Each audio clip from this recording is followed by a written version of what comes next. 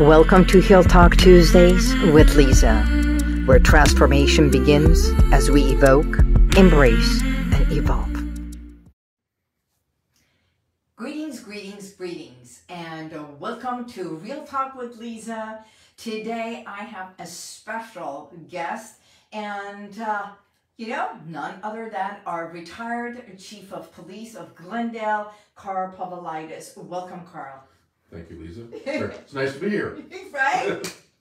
With all these lights? With all these lights. Well, I'm going to be talking just a little bit with you, about your history, about your passion, about the things you love, and then, of course, the thing that we all love. The reason we are here together is the yellow duckies, right? So... It is duck season. It is duck season. Is it really duck season? No, but it's duck season. It's duck season in Glendale. Right. That's one thing I didn't even check to see when is the real duck season. I think that's in the fall, but I don't really remember. It's been a long time. Okay. But it's duck season in Glendale for our yellow ducks. And that's next month. That's next month. May 4th. So the adoptions are open, so it's duck season. It is duck season. It's going to be a fun, not only a fun event, but today is going to be fun because we're going to do real talk. We're going to do humor, and this is why I love this gentleman. He can be serious when he needs to be serious, but who he is just human with all heart. That's what I know you as. So thank you for saying yes to this interview, first and foremost. My pleasure. You served with the Glendale Police Department for approximately 32 years, correct? I did. Yeah. So it's a wonderful community. As I said, I'll add and maybe get ahead of your questions, but because I didn't grow up in Glendale, but Glendale's become home. And I came here in 1990 when I was hired by the Glendale Police Department, and shortly after that I moved to Glendale, and so Glendale's really become home. So I've had the pleasure of both working and really serving the community of Glendale and living here for the last almost 33 years now, but 32 years with the police department. Wonderful. I've known you since you were in the black and white. Yeah. Yeah, you were this. I was thinner. You were just a kid. And black hair? And I had a full head of hair. Things changed over 30-something years. We changed. We evolved. Yes. I like evolve. Yes, we evolved. One of the things is, how has our community changed? Glendale, other than the restaurants. Well, there's some good food here. It's like I can testify to that. A number of lunch meetings, but Glendale's a unique community. It is a very, very, very special community that I've gotten to know in a number of ways. Obviously, one is working in the police department and being very actively involved in community policing throughout my career. I've gotten to know various facets of the community and the richness of the cultures that are here in Glendale. And it's like, you can find any kind of food, which is almost like you could find any kind of people in Glendale. But I think, what I also see in Glendale is a willingness of people to come together to make this community better. And I don't mean that just from a standpoint of public safety and a police department. I mean that in terms of the various organizations in this community that help. It's like, I've always had a passion for giving young people a good start in life. I'm a big believer in scholarships. It's like, I've met various people throughout the years, and one of my friends had 2 daughters. I won't say his name, and he's older, significantly older. But he insisted that both his daughters get an education because he's old enough to come from the time where it's like, for the most part, women may not have been in professional careers, but he did not want his daughters dependent upon a husband for their well-being and their success. And I just kind of look at that in terms of human beings. It's important to give kids a good start. It's like, an education is something nobody can take away from you. They can take away your property and, that kind of stuff, but what's up in your head, they can't do that. And, whatever befalls you, it's like if you have an education, you have the tools to rebuild, retool, make the world better. And this community really comes together to make things better. And there's there's a plethora of organizations. We're here to talk about Kiwanis a little bit, but whether that's the Armenian Relief Society or the various scholarship foundations or the community foundation, the Verdugos, and I know I'll leave all sorts of people out because our friends over our friends over in Rotary and professional groups. I mean, there's just a lot of people who really focus on the well-being of this community, and it's not just looking for somebody else to do it. There's people who roll up their sleeves and make it better. That's, I think, what's really unique about Glendale. Exactly. Well, we do have a lot of organizations that give back to the community, and there are organizations that we know of that are doing things for children and making lives better. So I know, because I've been in this community, Glendale, since 1976. You have me beat by a few years. And from the time that I was in high school, our city has evolved. And we do support our police and fire department, and because they too are the best, we have the best first responders, I believe. And that's because of what the community does for the police department and what they in turn do for us. Which brings us to, now that you have retired, you have more time to do more civil work and community work, which you are now more involved with the Glendale Kiwanis. Would you like to share a little bit to our community who don't know what Kiwanis stands for, even though I've been there for 30 years as a member, for you to explain, because you're our incoming president. Yeah, somehow when you say retirement, I have more time for other things. Somehow that time gets occupied. But there's always been a commitment to trying to make, my personal goal is to try to leave this world a little bit better than I found it. Whether that's in terms of public safety, and I will agree that, the men and women of Glendale's public safety services, police and fire, are the best in the country. And we're very, very fortunate. But that's also part of a relationship between the community and its first responders, because if there's not a relationship between the two, it doesn't work. It can work, but it will not work well. And that relationship and engagement is what makes this, what sets this place apart from other people. It's not only having really good people in the organization, it's having good people in the community and the ability for people to work together towards that. And I'm a big believer in having people involved in their community, because you can't really understand a community unless you kind of get out and get to know people, and if you're not willing to roll up your sleeves and do some work, that makes it really hard. And it's like, if you're always expecting somebody else to do something, then it's never going to get done. Sometimes you got to go, okay, we can make a difference here, as opposed to looking around going, who can fix this problem? Well, maybe it's us. And Kiwanis is one of those service organizations in Glendale that helps make the community better, and it focuses on kids.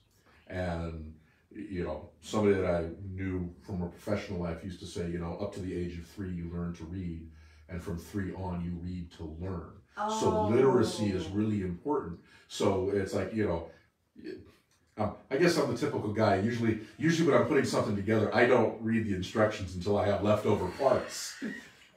But if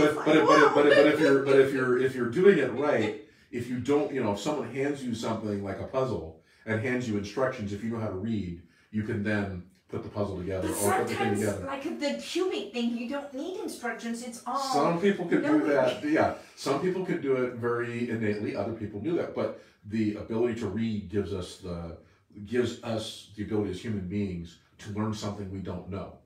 If you don't know how to fix your car these days, I guess you go to YouTube and watch that. But you can get a manual out or something and read, going, okay, this is what I need to do that, and that's a capacity that we have. Right. And giving people that is something, as I say, you can't take it away from them. And so when you look at young men and women, kids in our community, they're our future. And so, we want them to be better than we are. We want them to have a better place, have more opportunities. In order to do that, we got to get them off to the right start. And so Kiwanis looks at doing some things. I mean, we've been involved in reading as fundamental, literacy programs. We develop service leadership programs in our elementary, middle, and high schools and community colleges. To try to get other people to come join us. Like the K-Kids, the K-Kids, the Builders Clubs, the Circle K Clubs. Exactly. For those that may be developmentally disabled, the Action Clubs, so that everybody can contribute in some way. And Kiwanis, it's like we have people who contribute in some way. I think some of my favorite projects over the years are the community gardens over on Monterey. Right. Because they're still there. And it's like, you know, that was... And it's growing and it's growing and different people come and go. And it's like, you know, but, you know, if you don't have a big enough yard or you live in an apartment and you cannot grow any fresh vegetables you like to, that's now an opportunity. And it's still there and it's still being used. Most people don't know the things we do. And it took a couple of days for us to do. I mean, right. Some very generous people in the community donated the lumber, you know, Kiwanis and some of those kids groups that we just talked about donated the labor. Oh, and over a weekend we put that together for other people to enjoy. And I think, you know, if you're looking for the essence of Kiwanis, it's people who are investing of sometimes their money, sometimes their labor, a lot of times their time and energy to invest in our younger generation to do that. And as I said, some of the things we also do benefit adults as well, because we're also looking at families, you know, getting people off to that good start, you know. If you know, we're big supporters of Essentia. You know, if you have a family and, you know, somebody's lost their job and they don't have a place to go and they don't have food, it's like trying to get all those pieces back in place and get them services and get them started. You know, Kiwanis is one of the groups that's there. You know, and we do raise funds and we give to those organizations. We give not only scholarships, but we also give back to some of these big organizations. I know we helped the Red Cross at one point, Salvation Army, and Essentia, even the YMCA, YWCA. So anytime that they have come and applied for a scholarship, Kiwanis has also been very open in giving back to the community. And that's what I said. It's really there's multiple pieces to Kiwanis. Some of which is financial support, and that's important to these organizations. Because we're one of the organizations that will support other organizations that do good work in the community. And then there's also the part of us that you know will do the, if you will, the physical labor, or you know, if you don't think of it as physical labor, that will go in and work with young people to help them develop and expand their horizons, and also teach that, you know, it's not all about what you can take from something, because if you need something, we want to make sure it's there, but it's also important to give back.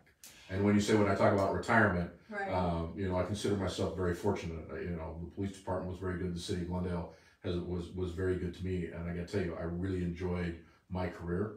But I also am a big believer in giving back, not only while working there, but as I said, my goal in retirement is to continue to be able to work with. So you didn't go anywhere else. You stayed right here. I stayed right here. This has really become home for me. And as I said, where else can you do that? And it's like, you know, as I said, as I look at some of the time that I have and some of the things that I think are important, at least from a personal level, this allows me to give back and try to help continue to build our community.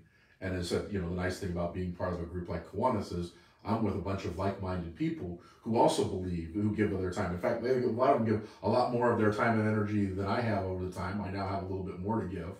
But it's like, I think that's one of the coolest things about the organization is people will do that.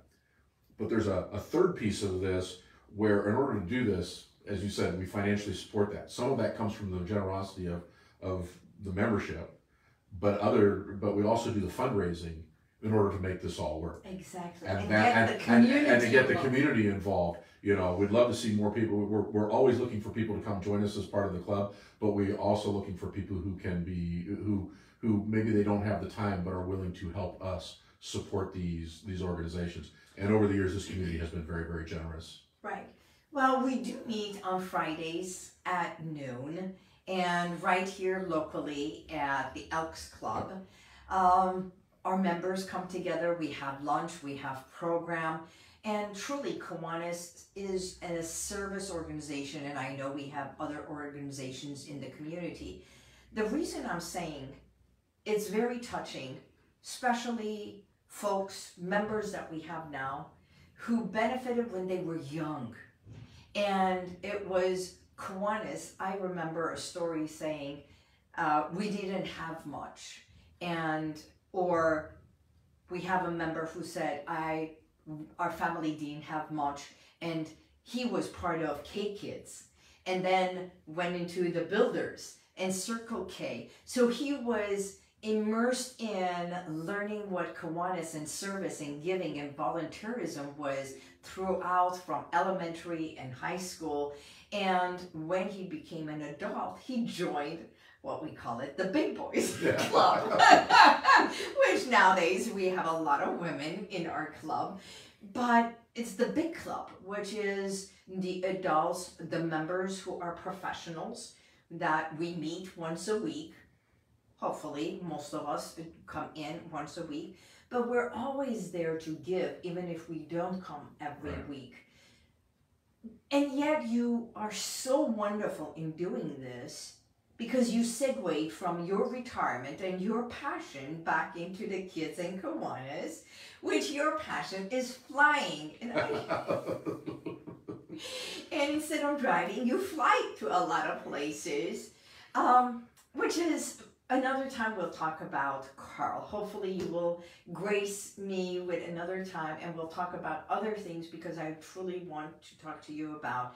But today our intention is the duck race. That's right. Right? And we have lots of ducks that need to be adopted. We do.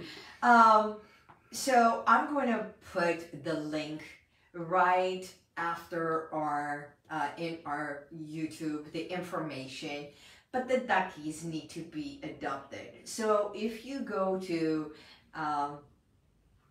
GlendaleKiwanis.info, you can click on the duck race. Or you can go ducksforkids.org. Ducksforkids.org, Glendale, right? And then it's team 313607, which is my team, and find my name. And I'm going to put the link over there because I want you to adopt and help my team be the winner. But we've got what? It's going to happen at May 4th. May 4th. Verdugo Park. Verdugo Park, right here in Glendale. And there's going to be thousands of kids. We're going to have vendors. Yes, we'll have vendors. We'll have sponsors. We'll have sponsors, vendors. You're gonna watch Verdugo Park because there isn't a lake in Verdugo Park, but by 11 o'clock in the morning there will be two lakes, an upper lake and a lower lake, built in Verdugo Park for somewhere in the ballpark of 20,000 rubber ducks to race through the park. And oh, by the way, if you adopt a duck, you have the chance to win $10,000. That is the grand prize because this is our primary fundraiser. Right. And these ducks that you can adopt, they're $5 each, or you can buy a QuackPack for $5 for $25, and that gets you into a drawing for an extra $500 chance at an extra $500. So there's a little bit of chance to do that. But all the money that comes from this duck race supports the organizations that we're talking about. It supports scholarships. It supports kids. It supports early learning. Right. It supports reading as fundamental. It supports leadership groups in schools. It supports Essentia. It supports the Salvation Army. It is part of what helps people who need an extra hand in our community. That's what does it. And so, and you know what? This is a great event just to bring the kids to. I know. It's so much fun. Kids and rubber ducks. I mean, just to watch their eyes get really big as all these ducks go from an upper lake to a lower lake. And the event will run from 11 o'clock in the morning. Running down next to it to see where that duck is going. And, because there's 20,000 ducks, we don't do it just once. Right. We'll run several heats. So between 11 a.m. and 2 p.m., the final race will be just before 2 p.m. That'll determine where the winner is. But kind of like a track meet, we run heats, and the winners of each heat, get set in a separate area, and then we do the final race. But just gathering all those, it's so much fun. It's just a lot of fun, and just to watch the smiles on the kids' faces and the looks of amazement and the enjoyment. Or take pictures of the men with taking off their feet and going in there. Because somebody's got to launch the ducks down. It's just. And we have the police department and the fire department. The police department's there, the fire department's there. With their hose. Yep. Fire, can't do this without the support of the Glendale Fire because, we use water, we send them down, and we pump the water back up to the top lake, and we recycle it, and we do it again. But as I said, it's, just to watch the smiles on the kids' faces, they just have a lot of fun watching that. So, if you have kids and, May 4th, it's a Saturday, so the first race starts at 11 o'clock. Feel free to bring your kids out. One of our affiliated Kiwanis clubs out, we'll be cooking burgers and hot dogs. Oh, that's right. I haven't seen the final menu, but there will be some food and water out there. You know, it's just a good way to spend a few hours with your kids and just have fun. Exactly. And as I said, and if you find your way to buying a duck or 5 or 10 or ducks, you know, help me, please. It's like I'm on a competing team. I should be, but it said the thing that I tell people is competition should be good natured. Yes. And realize that all this funding goes back into our community. Exactly. It all goes back. Our sponsors have been very generous, so everything coming from this race will be reinvested in our community. And you know, amazingly, this is our 19th year. Our 19th year. And so over the 19 years, we've reinvested $1.4 million back into Glendale. So you know, that's the generosity of this community. That's the hard work of the Kiwanis Club. That's the generosity of the people who are viewing this. And so, you know, as I said, I would invite you to adopt some ducks. Yes. You know, it's your chance to win $10,000. We have a couple of $1,000 prizes in there also. But you know, by having some fun and having that chance, you also have an opportunity to not only win some money but do some good with having fun. And please come on out and see us on that day. It's great to have kids and even big. I'll say kids. You know, the little kids and the big kids. And the big kids. We're gonna have a big duck. Yeah, we'll have some big blow up ducks, and we should have a duck walking around and. And all of our ducks. It's like come on out and enjoy a couple of hours with us, right? And get to know us. It's not only about money; it's what the money does. It brings smile, and it brings joy, and it helps maybe one person, maybe a group, maybe a family. We never know who is the beneficiary of your $1 or your $5. And this ducky has been a part of my card. This is my second card. And my ducky, it's already got a lot of sun. But people who say, what is that duck in your car? Because it's always in the back window and everybody gets to see that. And I've had kids say hi passing by. That's what we do. We bring smiles to your face and your children's face. So with that, I want to say Hail Kiwanis. Hail Kiwanis. Right. It's a wonderful organization with some really good people. Really good people with good hearts who really care, and you know, just like the people who are watching this, you know, people have good hearts, and so that's Glendale. You know, people have good hearts. That's what makes us. And we invite you to join us not only at the park, but also call me, let me know, and I'll be more than happy to give you an application.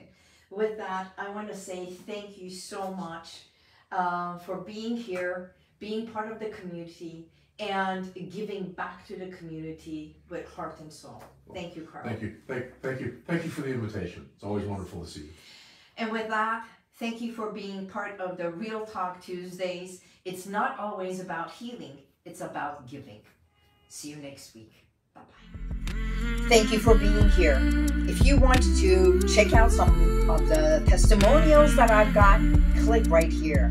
But if you want to go back and watch other videos from a week ago, 2 weeks ago, even a year ago, click right here.